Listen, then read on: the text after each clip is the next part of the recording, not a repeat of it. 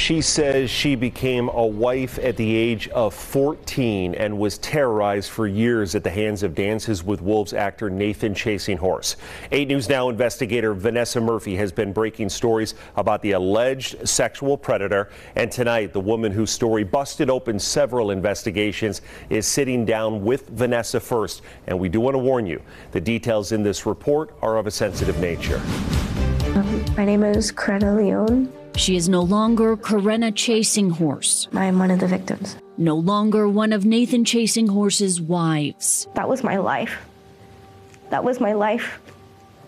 And he took it from me. This is when the now 25-year-old woman first met him at 6 years old while her family was going through a tough time. He welcomed her and her mother with open arms. I remember him walking in and like the way he filled up the door frame, and I remember thinking I remember being in awe of him. Chasing Horse is an actor mostly known for his role in Dances with Wolves. He's been traveling throughout the United States and Canada for at least 2 decades for Native ceremonies and powwows. He also claims he's a medicine man and spiritual leader. He has this way of just making you feel like you're the most important person in the room when he talks to you. She says he became a father figure, but when she turned 14, that changed. It's not okay.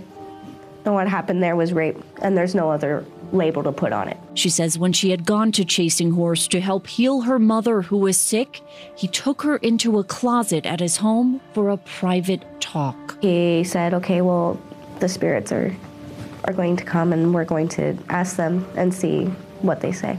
He said her purity, I knew he meant my virginity, would be the price. And he said, well, it's that where she doesn't get help. It's the last pure thing of you. It's the last good thing of you. She says she wanted to save her mother. So he had me take off my maxi dress and lay it under me. And it happened. She says he also gave her a pill, which she later figured out was Plan B. And the sexual assault continued. It happened every night for at least a month until I was able to go back home with my mom. And then her ceremony finally happened. Did you tell anyone, or? He said I couldn't. He said that it's a sacred secret between me and the grandfathers, and if I told, it would make her help go away. At 14, she says he privately made her a wife.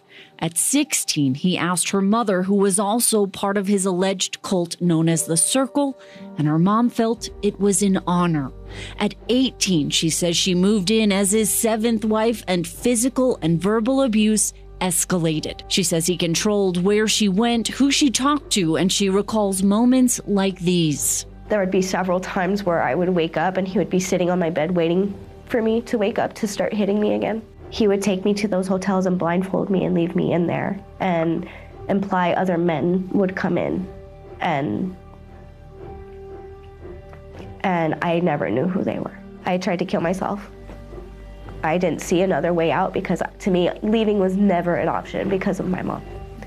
What would happen if I left? Coretta says she finally did escape in late 2021, and she eventually made this Facebook post revealing her experience. It led to an investigation by Las Vegas Metro Police, who raided his North Las Vegas home and arrested him in late January.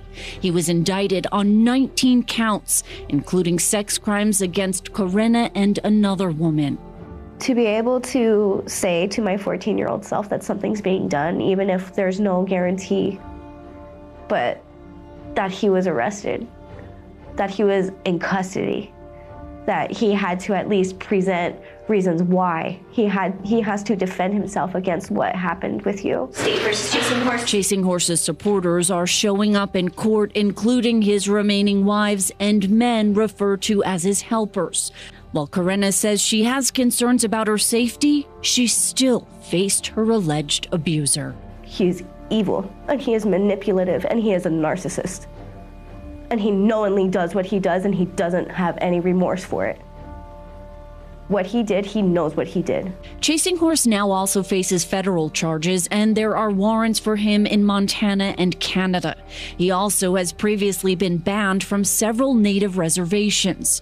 Despite allegations being made against him multiple times before, it appears he was never arrested until now. He was in the public eye, and everyone knew and said nothing. Several other women have reached out to me to say they've also been victims of Nathan Chasing Horse, or they know other victims. And many of the stories seem similar, targeted during an especially vulnerable time in their lives, manipulated through spirituality. But there's a fear in coming forward. Karena says she's sharing her story with us to help inspire others to come out of the shadows. I want to encourage them to not be afraid, because this is bigger, and this is more than just what happened to us, and that this could be helping other little girls. Nathan Chasing Horse invoked his right to a speedy trial, which is set for May 1st. Karena says she continues to try to cope with the trauma and repair both the mental and physical wounds from the man she once believed she loved. While I have the dark moments, and I do struggle with it, at the end of the day, my unhappiest day out is still better than my happiest day in there. Vanessa Murphy, 8 News Now.